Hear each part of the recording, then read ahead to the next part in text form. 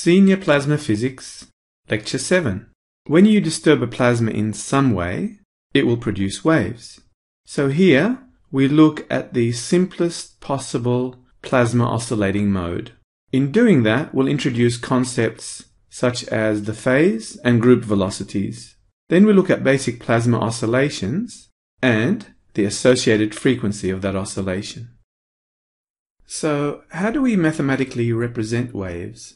In plasma physics, there are two types of waves, electromagnetic and electrostatic. All plasma waves can be represented by some kind of sinusoidal function, given in this form, where k is the wave number, which is 2 pi on the wavelength, and omega is the angular frequency, where f is the frequency. Notice that the periodic function that we've just given can be expanded in this form. As you can see, this is a periodic function, but in complex number notation.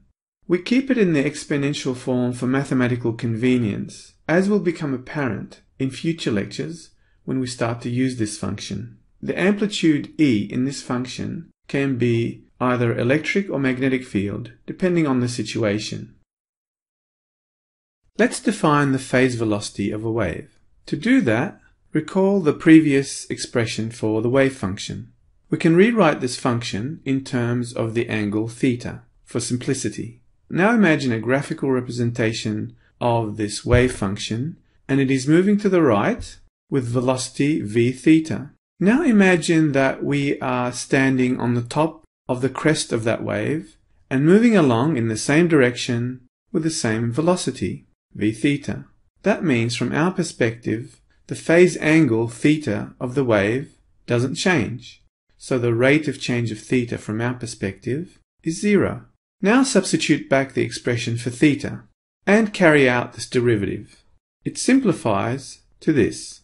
Rearranging this expression gives us the velocity of the wave in terms of omega and k. This velocity is known as the phase velocity. Whenever there is a superposition of many waves with various frequencies and velocities, such as this, which is really just a superposition of two waves, we assign a velocity to this bundle of waves known as the group velocity. In this case, we can look at it as the velocity of the envelope, Vg. But recall from the last slide that there is also a phase velocity of a wave, so the velocity of the individual crests in that envelope is called the phase velocity. And the group and phase velocities do not necessarily have to equal. It's possible to derive the group velocity of a superposition of waves, but the steps that need to be taken are a bit more involved than the derivation of the phase velocity. The end result is that the group velocity is defined as d omega dk. Now let's look at one of the most fundamental oscillation modes of a plasma. Imagine you had a group of ions and a group of electrons. Here the ions represented by red and the electrons represented by blue. If they are free charges, as they usually are in a plasma, then they'll move towards each other. But the ions are so much more massive than the electrons that it's the electrons that end up doing most of the moving. As the electrons are drawn to most of the ions, the chances of all those electrons being captured by the ions is very small. So most of the electrons will swing through to the other side. The electrons will eventually stop and be attracted to the ions again, and the whole process repeats. This oscillation frequency is known as the plasma frequency. Quite often it's written in its angular form. In many textbooks it's referred to as the plasma frequency, but the oscillation frequency is not really omega.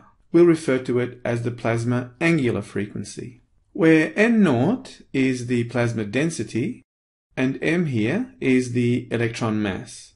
The derivation of the plasma frequency uses the fluid equations and the Poisson equation, which is given by this expression.